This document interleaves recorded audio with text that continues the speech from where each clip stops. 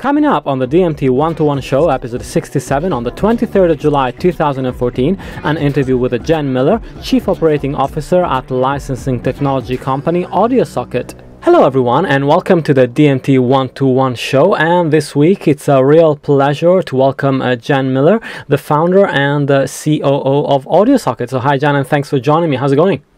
Good, how are you? Great, it's great to have you on the show. I want to start by giving our listeners an overview of Audiosocket's work. Of course, some of our listeners might be already aware of what you guys do, but just to get a sense of what the company is all about, what is Audiosocket in maybe 20 seconds? Wow, 20 seconds. Audiosocket began as a music licensing company representing emerging artists, sort of those bands that everybody's seeing at their more local venues, that needed opportunity to make money on their work. And then we started developing technologies to really streamline that process as digital content became, exponentially greater. So now we've developed two technologies: MAS, which is music as a service, which just streamlines the process of music licensing for digital content, and License ID, which is a brand new technology that we've innovated to track, monitor, and protect copyrights. Awesome. And so tell me a little bit about how the company got started. So you started out at a time where there were a lot less companies working in this space, I think it's fair to say. And so how did it all start, especially in San Francisco, that is maybe not as known as being a music city as other places? So we actually started the company in Seattle and in New Orleans. Right. My business partner, Brent McCrossan, is from New Orleans, and he was working with artists on the side of representation. I was actually looking for artists to place into some extreme sports films. I was doing that as a hobby, kind of making a life transition, as it were, and Brent and I met. And literally sort of the story over margaritas is exactly how Audiosocket began. We just found that there's tons of amazing artists that would love to find new ways to monetize their work, and there's a real need for that these days. And so we brought sort of our two angles together and started pre-clearing albums that I would go then to different creators and ask them if they wanted to, have access to all of these different bands. They would pay a price, and then we would just split the revenue 50-50 with the artist. So we'd go secure the work, and they'd bring the creative to the table. Yeah, and so that was one of the things actually that really attracted me to the company a few years ago, was the fact that you have bands on your roster, on the site, that are actually actively touring bands that have maybe only 2,000, 3,000, 4,000 likes on Facebook, but that have great quality music, and they're actually touring, they're making a living out of the music, and so that's kind of the core focus of the company, right? It is, yeah. We've taken a different approach from a production music library in that that's typically work that's paid for hire. So they might have, a number of musicians that they pay outright for the work, and then they own those rights. What we do is we look for bands that are, again, looking for new ways to monetize their work and get exposure. And we work with them. They maintain 100% ownership over their work. And we feel like we give them a great alternative to selling their work, which I know most bands are not willing to do so. But I think there's a real need for that kind of music in, content, specifically as content has become more sophisticated.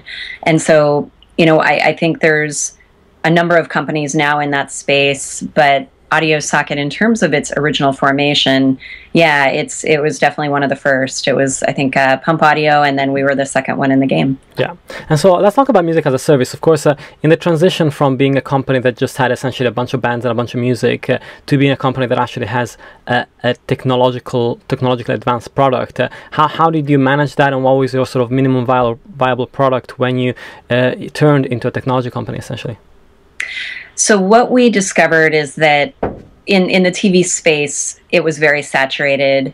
I don't think it's any secret that it's kind of a race to the bottom. Rates have really plummeted. It's really hard to make a living in that space anymore. And there were much larger companies very successful in that space. So we sort of cut our losses, realized that we weren't necessarily going to be a big player in film and TV. And so we looked over into the digital space, where there was, at that point, 40 hours of content every minute published online. Now there's over 100 hours every minute published online. Yeah. And we started to carve out a niche. And really, we've developed it alongside that growing vertical. There's been tons of digital creative agencies that have popped up. I mean, we've done work for, our artists have been used in everything from Gap to Jimmy Choo to, Volvo, Geico. I mean, you name it. All these major brands are really leveraging their social media channels to put out interesting content, and that's really where I think thrive. And there was a need to, again, streamline that process, and that's where Mass was born. Yeah. Initially, we launched Mass with Vimeo, one of the world's largest user-generated content sites, and Vimeo wanted a place for their filmmakers to be able to go and legally license music that they were using in their films.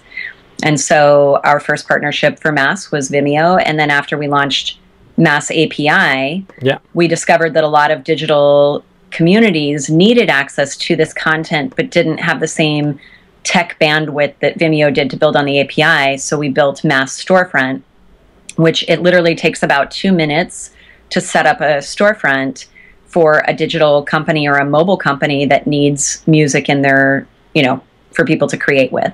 Sure. Sure, absolutely, and it's interesting actually to see that evolution of the company, and of course that goes side by side with also the funding that you raised, because the company has raised some significant funding to date to develop the product. And so, can you sort of walk me through that journey? Because of course we're seeing a lot of funding going into companies that are producing services that are not necessarily related to content in the way that you are. And so, how did you go about raising the money, and what were the problems or the issues that perhaps the VCs and people that were hoping would invest in the company were raising with you? So we've actually not raised that much to date. I would say for a 6-year-old company, we've been relatively bootstrapped. Right. We've raised about $3 million, a little over $3 million, all from angels. And we received a ton of support from the angel community in Seattle and the angel community in New Orleans. Basically, the funding allowed us to innovate in the tech space. The catalog piece is actually profitable, and it has been for a number of years. But in order to keep up with the space that we were trying to innovate in, we did need to raise those funds. Sure. The expectations, since it's not VCs, we have a lot of passionate enthusiasts.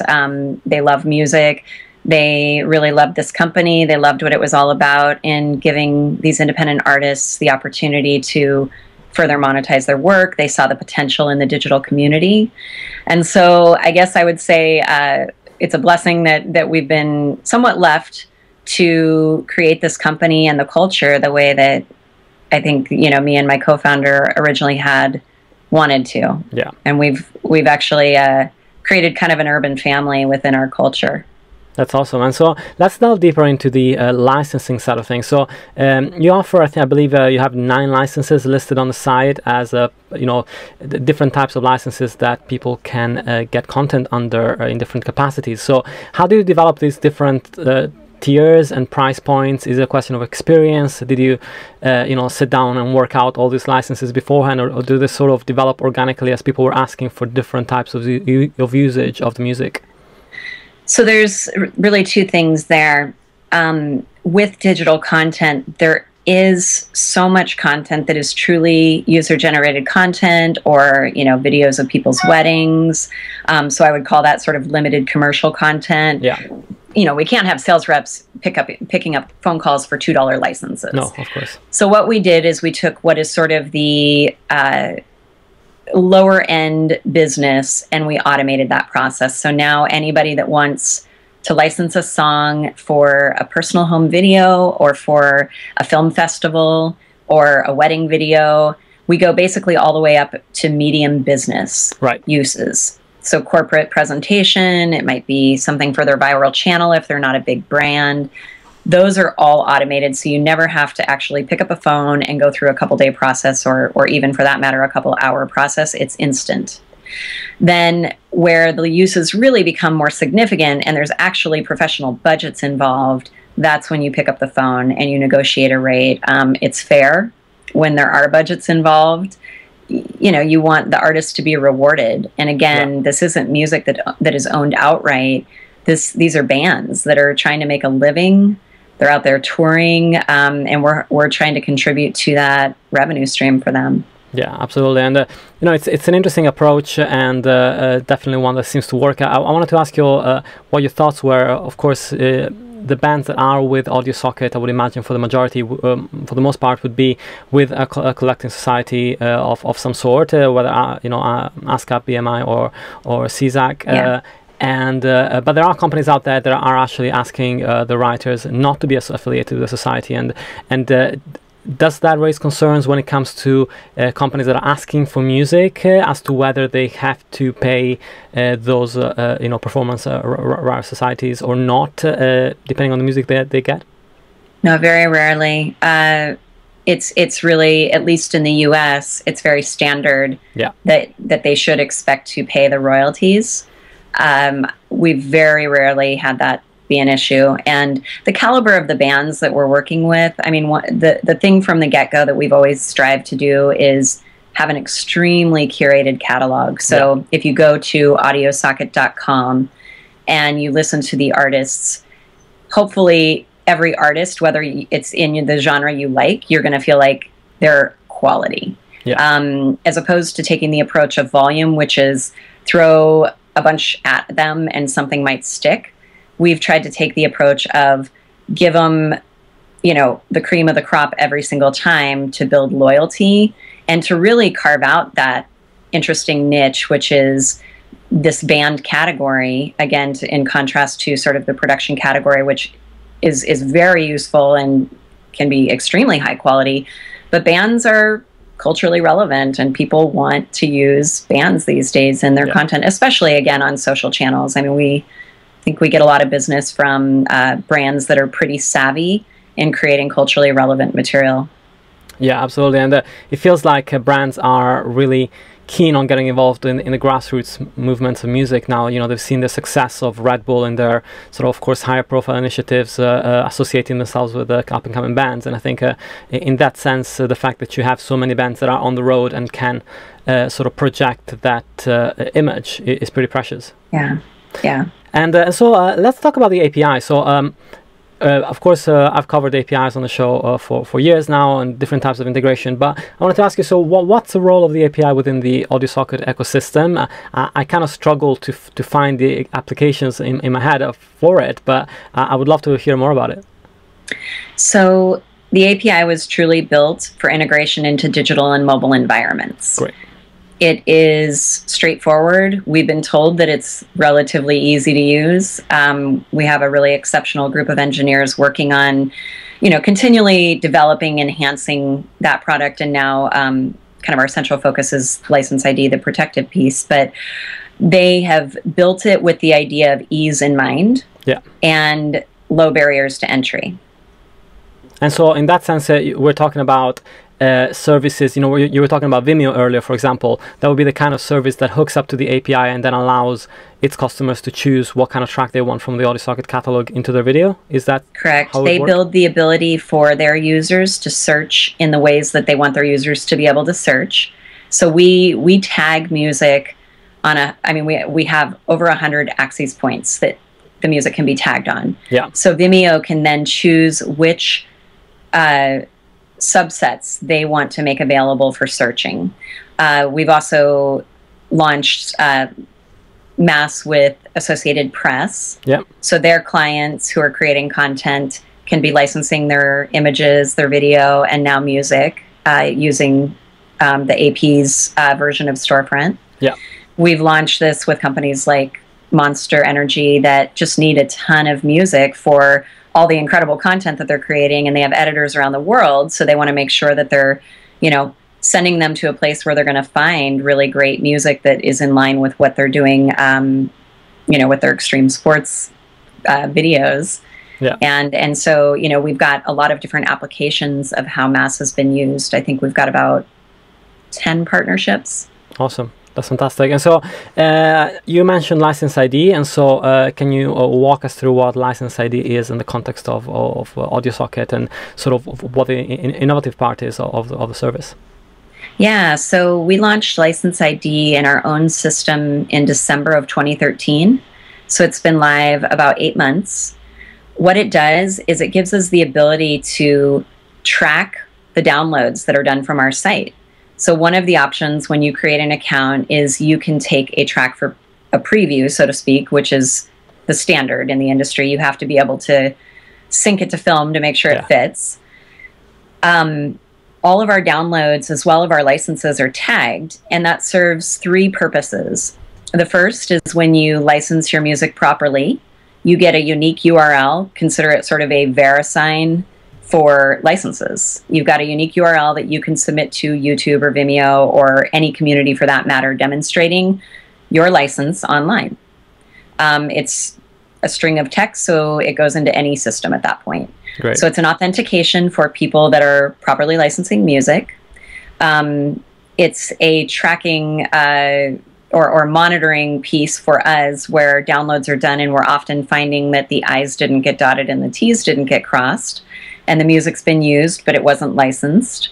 And so, you know, on commercial uses, we've actually invoiced, I believe at this point, I'd have to confirm with our CFO, but it's about $200,000 over the course of the last 8 months where people should have licensed and didn't. Yeah. And we're not penalizing them. We're just charging them what we would charge them if they called us up for a license. So we're not layering any sort of like penalties on. We're just saying, we found this content. We don't see that you've secured the license. You can click here to do it. And what's encouraging is the last time I heard the stats, over 75% of the people that we were contacting were very apologetic, and they were immediately upgrading their license or upgrading to license. Exactly, and so, that's sort of the model that seems to work. I mean, Getty have been doing that with images for a long time. They don't actually penalize people, as far as I know, for using images, but they email them and ask them to pay for the license. So right, and people seem to be willing to do that, which is encouraging. And then the third constituency, the first being licensees, the people that need to prove they have a license. The second being licensor and our ability to protect the artists that we're representing. Sure. And finally, the platforms that are trying to verify that this content coming in has a license, because the platforms have been sued time and time again. And so we're hoping that this will actually get integrated right into the platforms. Right now, we're giving them, you know, the licensees that URL that they can present, but this can be automated completely to where the platforms could, in fact, reach out, build on the decoder API, and then they would just know then and there if this content had a license or not. And it seems like a very timely technology to come into place as well. I mean, we've seen today, we've discussed on the show today the lawsuit between Ultra and Michelle Phan, and this seems to be a sort of a derivative of the lack of checkpoints when it comes to managed channels on YouTube, because you can essentially bypass the Content ID system by saying that you have licensed the content properly, even though that may not necessarily be the case. And so if that case was to go for the label and YouTube had to implement stricter regulations around licensing and proof, essentially, that the music you're using in videos is licensed, even though you are with an MCN and have a managed channel, that could really be an interesting step. Yeah, we actually have one MCN, maybe 2, that are using our storefront product for their communities. So they were having problems where users didn't understand licensing, or they didn't know how to clear the music. A lot of times they were losing the revenue on that or on those videos. And so Style Hall uses the storefront, and I applaud them, because when we first started talking to them, they said, we really want to do the right thing here. We want to provide our users both the ability to license, the affordability to license, and the knowledge about how to do it, and make it simple. And so Style Hall now has a licensing store where they gift their users licenses. And then a lot of the users just pay the $5 or $10 or whatever it happens to be for the license. But they also use it as a reward system too. Yeah. And do you find that, given all the information that's out there and the fact that people are actually going on your side actively to choose a band, do you find that they are driven to actually say who the band is, or in some way the bands end up benefiting for some of these users by getting some recognition as well as actually gaining some money through the fees? The more professional content does credit the bands, yeah. and I think that they find that that's actually great, because if you look at the threads under YouTube videos, you often see people asking, who is this? Where do I find it? How do I get it? I'd like to see more of it, even less for Audiosocket than for the band themselves. I mean, we don't get anything out of sales of albums or, you know, tracks, but the band, this is their livelihood. And again, we work with independent artists, and we want to see them, or we believe that they deserve sustainable careers. And this is part of that. So I would encourage digital content creators, whether it be a home movie or, you know, something for a multi-channel network or a digital creative agency, at least down in the descriptor underneath the video, it's great when they can, you know, indicate who the artist is. Absolutely. And then, you know, as a little bit of a plug for us, it's great when they do say courtesy of Audiosocket, so people know where to license that content for their own videos. Absolutely. And so let's look at the international picture as well. So how do you work internationally? Do you have a lot of bands that come to you or wanted to license their content coming from abroad? And also, do you have a lot of clients that come in from abroad wanting to license the music from Audiosocket? You know, it's definitely a growing vertical for us. I don't think we were heavily focused with our marketing efforts abroad until a few months ago. Right. And we started to notice that, I think, you know, 20-some% of our business was coming from one country. And so we started to really start to market into that country, and we're expanding that reach into other countries as well. That's great. And you know, of course, I think musicians all over the world are trying to find new ways, innovative ways to make money from their music, and I think a system like Audiosocket is definitely one of those that can attract the attention of bands from anywhere, essentially. Yeah, we do actually represent a lot of international artists. Right. In fact, I think we have a lot more international artists than we have international clients right now. But yeah, we've got incredible music coming from all parts of the country. Absolutely, absolutely. And so finally, you know, we talked about pretty much everything, but I wanted to sort of branch out from Audiosocket and ask you a little bit about sort of what you've been doing on the side, which was, you know, you mentioned that you were part of some interesting conversations recently, you know, a roundtable discussion with the US Copyright Office to discuss reform. So I wanted to sort of hear your take on the latest around copyright reform proposals in the US, and sort of what your take is as a business owner with Audiosocket. What do you think would be, you know, the optimal changes in your viewpoint to the current system? So I actually wrote a piece recently that as a guest editor for Hypebot, and it's called Reinventing the Music Industry, and it's basically the idea that we need to hit the reset button.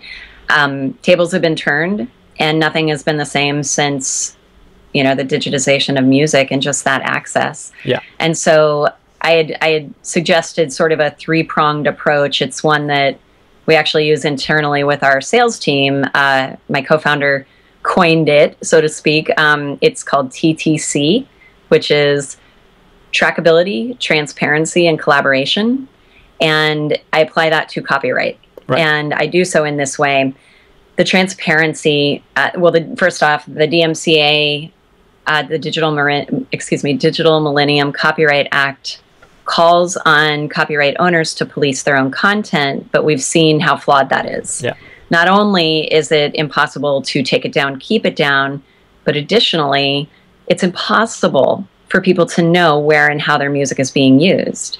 And so our tool, License ID, really seeks to gain critical transparency into the world of, you know, YouTube and Vimeo and, you know, even things like Hulu, where we can truly report to copyright owners where their music is being used, and then put the onus on the copyright owner to take action versus, you know, putting all of the onus on the digital platforms. I really understand and see and feel for both sides of that argument. It's almost impossible with 100 hours of content published on your site every day to police it. But likewise, they're monetizing works that in many cases they don't have rights to monetize. So I truly take this very neutral approach where I say we need to work together so that we can give the copyright owners both the transparency to know where their work is being used, as well as the ability to police it the way they want. Right now, it's just, take it down or monetize it or track it. But for them to be able to do what we're doing with License ID and send a notice to that person that downloaded the track saying, hey, my music is worth something, I'd like for you to pay for it. That's a nice option that isn't there right now. If you monetize your videos, for example, on YouTube, they run ads, but you never know who's using it. And if they're, if it's a huge brand using it, making a ton of money from that, or if it's somebody's home video, you just don't know. So transparency is a big deal. We need to create better systems that give us that visibility. Trackability, the ability for artists to be able to track, and that's, again, what we're working on here with License ID, is the ability for artists to put into the audio file in the same way that you lay a vocal track or a drum track. We are laying a license or information to track that specific download into the audio signal, so it can't be lost through transcoding or voiceover. And so that's the trackability.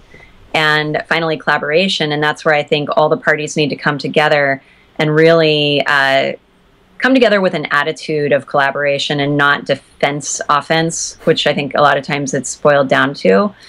And at the roundtable sessions, I think they did a really great job of bringing a lot of varied interests to the table. They hosted these all over the U.S.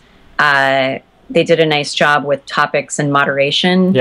And I think there was a lot more agreement than I would have expected coming from all of these parties, which tells me reform is really needed and the time is now. And I think what's blocked that in the past is that the parties weren't necessarily agreeing or directly communicating. I guess it's the same as anything when you look at wars or any sort of disagreement. A lot of times you may not be that far from coming together on an issue, except that you only know your side of the issue, not everybody else's. So I guess applaud the U.S. Copyright Office for taking these steps to really engage all of these parties in these open forums where they can discuss those things, find commonality, and then hopefully that will lead to some reform and better systems where tools can be developed to track, to give transparency and empower the copyright owners then, either in a free market or at least in sort of a free market, which is sync right now,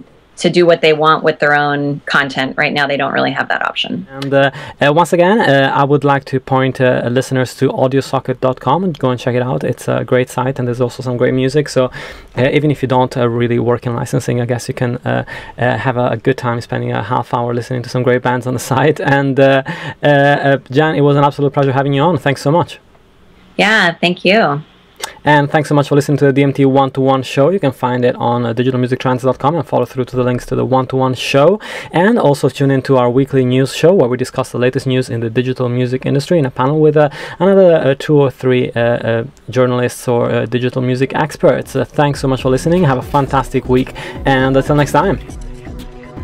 If you enjoyed watching or listening to the show and would like to find more, head on to digitalmusictrends.com.